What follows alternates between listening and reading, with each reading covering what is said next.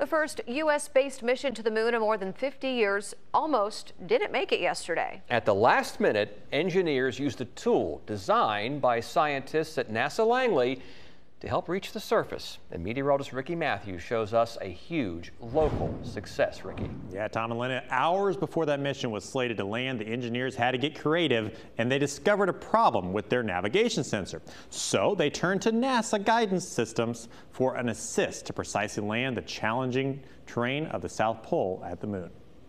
NASA's navigation Doppler LiDAR system was designed right here at NASA Langley. Now it uses 3 cameras which have laser beams that come out of them that the lasers hit the moon surface, it's reflected back up to estimate height. NASA hopes to use this technology in the future to land crewed missions as part of its Artemis program.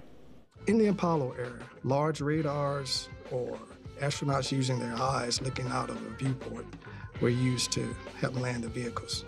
NDL is going to have to take the burden off of the crew with a much smaller, lower power, and more accurate instrument. Now this NDL technology has been under design at NASA for many years, but this was the first time it was used on a commercial spacecraft that landed on the moon. The spacecraft is operational, but we're kind of learning as we go more about it. There's a press conference NASA's holding literally right now as we speak. Jeff and I have been watching it in the background. We're kind of getting some information from it. We'll share some of that on social media as the evening goes on. Ricky Matthews, 10 on your side.